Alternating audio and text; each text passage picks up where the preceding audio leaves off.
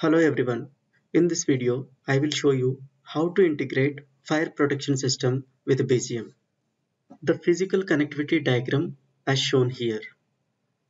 We need a 2-core cable from fire control panel which will be provided by BMS team.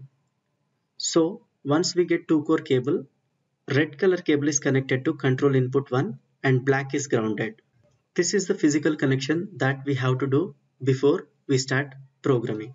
We will be using the same program to demonstrate this functionality. I will be using same parameter set that we used in the previous video, which is nothing but 9 AM, which we used to turn on the music system, and 10 PM, which we used to turn off the music system. So I will be using same parameter set here. Double click on GPN,